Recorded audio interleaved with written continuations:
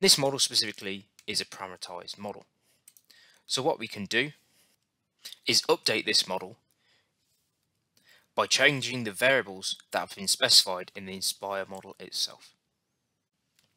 Once we click on the variables icon, you'll see the variables manager appears in this dialog, which shows us all the different variables associated with the Inspire sketches that are built within this model. So in this model we have parameterized sketches on both these back plates and these brace sections here. And these are all updated through the variables that have been specified. So if we begin to change these variables to increase the load capacity of this pull-up bar, you'll see the model begins to update.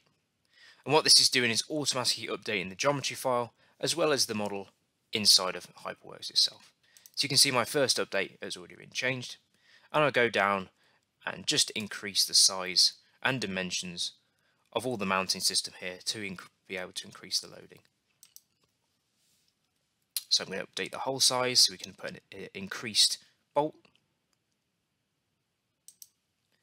and then the offset from the edge, as the current bolt hole location is very close to the edge of the plate. We want to bring that in so we can put a washer underneath the bolt head,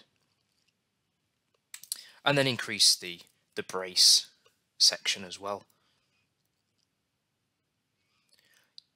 You see it takes a few seconds there to update the model, the geometry model itself, and then to update the model inside of HyperWorks.